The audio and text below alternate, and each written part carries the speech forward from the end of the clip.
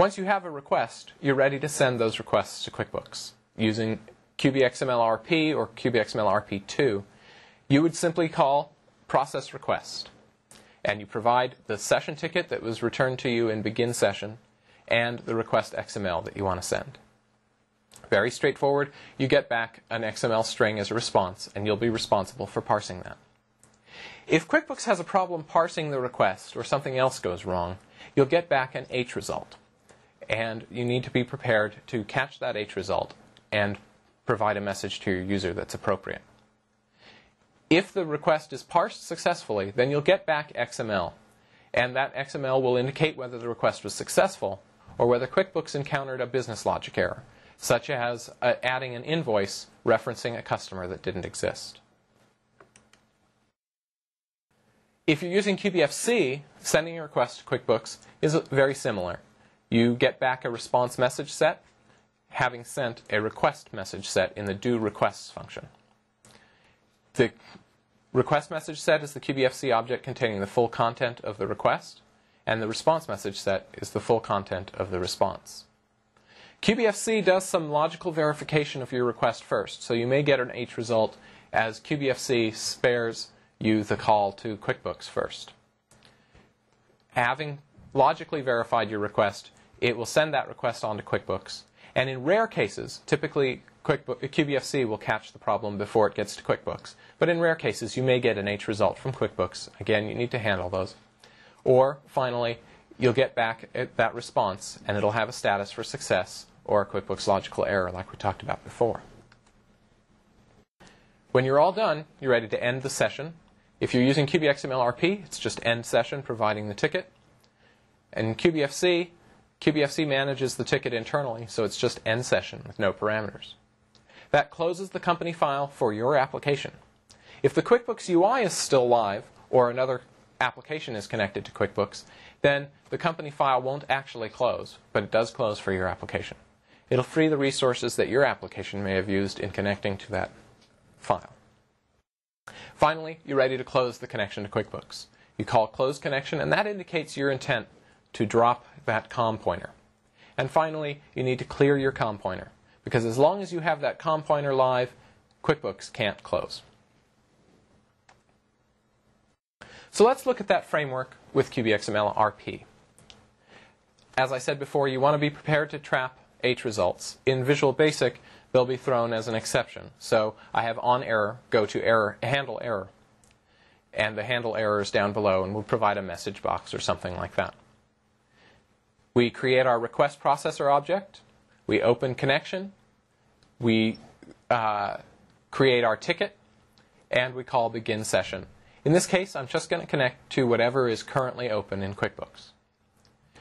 We'll go ahead and do whatever we're going to do, and when we're done, we end the session, providing that ticket, close connection, and clear our COM pointer.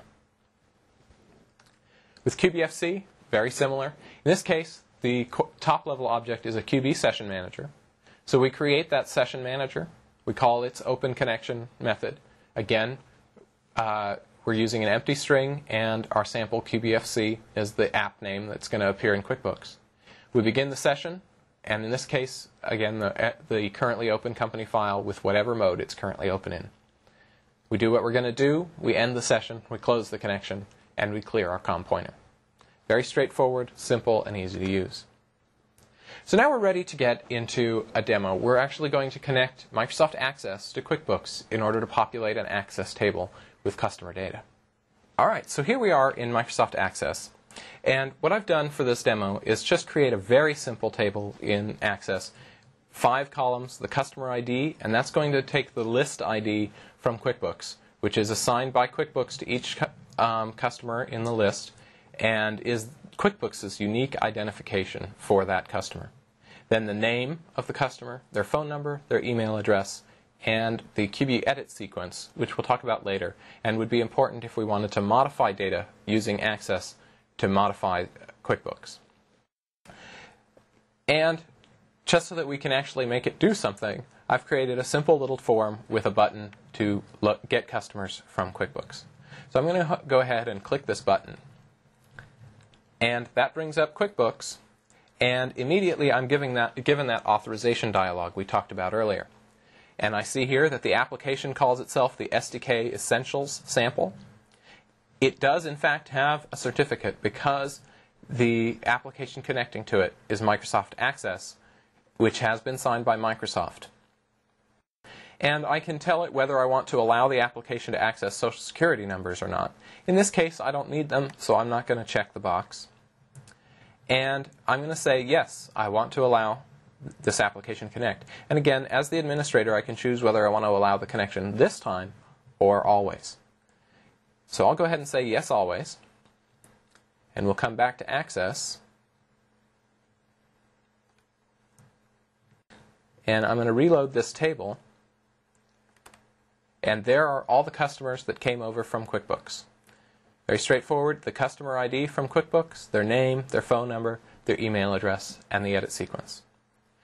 So how did that actually work? Let's take a look at the code. So I have a very simple event procedure there. And I have grabbed the database from Access, the Access DB. That's so that I can actually call a SQL execute call later. And then we get into the actual QuickBooks specific part. I'm creating that session manager, so I'm using QBFC. And one thing I'm going to need to do if I'm using QBFC or even if I'm using qbXMLRP is I need to set the references to use the appropriate type library. So here we see the QBFC 1.0 type library has been selected as one of the references. If I were going to use qbXMLRP, I would need to reference the qbXMLRP2 type library. So we're fine there. We're ready to do that open connection. Again, I don't have an app ID from the Solutions Marketplace, so I'm leaving it a blank string. And the app name that you saw earlier in the authorization dialog is SDK Essentials Sample. I don't care what mode, and I'm just opening the current file. Now, I'm ready to create that message set request to contain all the requests I'm going to send. And I call the session manager to create that message set request. This is important.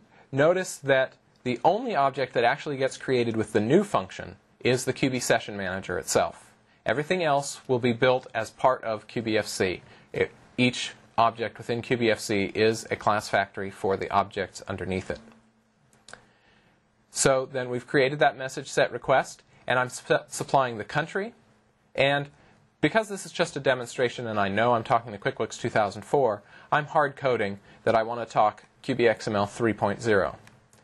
If this were a real application, and you'll see this in several of our Visual Basic samples, I would check what version of QuickBooks I'm talking to, what version of QBXML it supports, and I would choose the appropriate one for my application.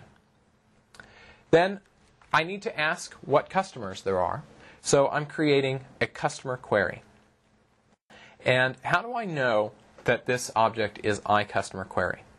Well, I'm using the SDK, and there's an on-screen reference.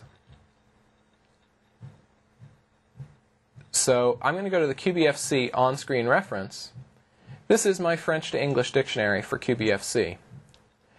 And the organization of all requests is based on what the object is in QuickBooks, a bill payment check, a charge, and so forth. So it's what's the object, and then what's the operation I want to perform on that. So I'm looking for how do I ask what customers there are. And I see here all the customer-related things, and there's customer query. So I pull that up, and I see that the top-level object is an iCustomerQuery. And I see here that I can supply lots of parameters to say I just want a specific customer with a list ID or with a full name. Or I want a maximum number of customers, just active customers, and so forth.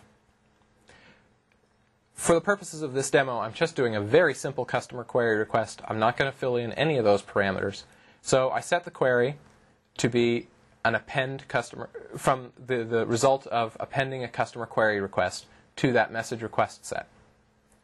That's the only request I intend to build, so I'm ready to build my response. And so I create an iMessage set response. That's the top-level object we talked about earlier. And call the doRequests function with that specific message. Then that that response will contain a list of responses. Even though I only sent one request, I'll get back a list, and in this case it will have just one item in it, the customer query response. So I need to grab that response list, so I get it out of the top-level response as response list. In order to walk through that response, in this case just with the first element of the response, I create an iResponse object and get at the element that I'm interested in. In this case, I'm just getting at element 0. So that's going to contain the actual customer response. And first I need to make sure that the status code on that is 0. Or if I were going to be really protective of myself here, I might check that it's not less than 0, because less than 0 indicates an error. Greater than 0 would be a warning. But for now, I'm just going to do a status code, checking against a status code of 0. If I don't get a status code of 0, I'll post some kind of message to the user. And I need to check the type of that just to be defensive in my coding. So I grab the type of that response and make sure that it is, in fact, a customer query response. Then I'm ready to walk through that customer query response.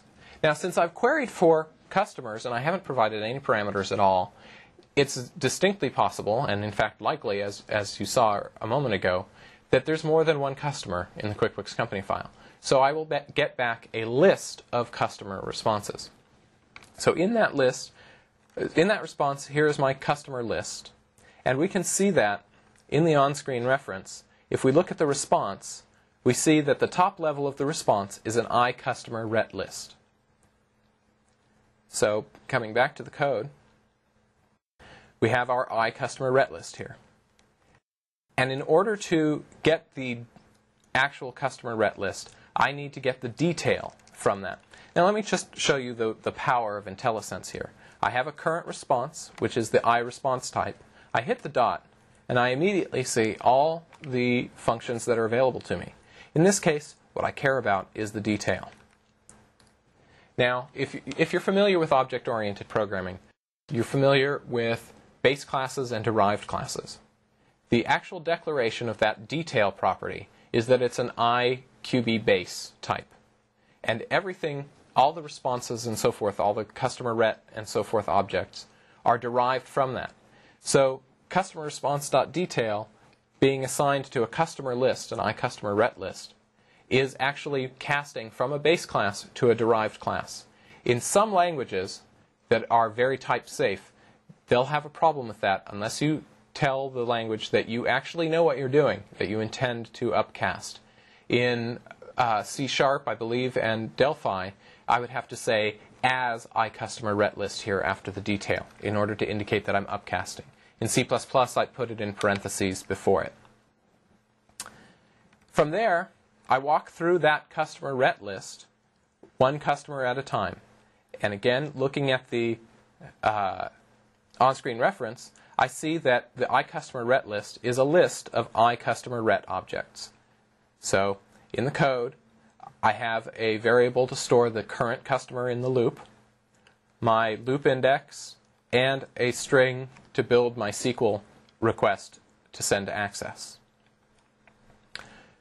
So I'm going to walk through that customer list from the first element, 0, to the last element, customer list count -1. Build the SQL string to insert the customer ID, the edit sequence, name, phone number, and email address. And then I call the customer list's getAt function to get the current element in my loop. And for that current customer, I'm doing a couple of things. First of all, I'm verifying that it is a top-level customer, the actual customer, and not a job of the customer. In QuickBooks, customers and customer jobs and even sub-jobs are all represented as the single customer object. So in the SDK, I get back a sub-level that indicates how many parents a given customer has. You see this actually in the customer ret in the on-screen reference. If we scroll down and we see sub-level, I can click on that, and down below I see the number of ancestors is what sub-level means. So the customer with a job of name of carpet, and the full names is Jones Building 2 Carpets, has a sublevel of 2. We'll talk about that full name a little bit later. So, making sure that I have a top-level customer, just the customer name themselves. Then I need its list ID, and I call its getValue function to get the value of that list ID. Similarly with edit sequence and with the name. Now I need to do something special. I can't be sure that there is actually a customer phone number. Not every customer has a phone number entered in QuickBooks. So if there isn't a phone number, then the phone object will be null. So I have to make sure that it's in Visual Basic, it's not nothing. If it isn't, then I can go ahead and get its value. One of the most common errors is actually trying to get the value of something that's not guaranteed to be there. And when you hit that .getValue, it causes an exception because you're trying to read off of a null object. If it's not there, then I go ahead and just put a blank string in. Similarly with email. And I'm all done at this point, so I can go ahead and execute that SQL statement that I've been building throughout this loop, or in this iteration of the loop. That's all there is to it. It goes ahead and calls that insert into customers with the values that I pulled out of QBFC. When I'm all done with the loop, I go ahead and end session, close the connection, and set the session manager to nothing. Very straightforward. And our end result is a customer table that gets fully populated with the data from QuickBooks. So let's go back to the presentation.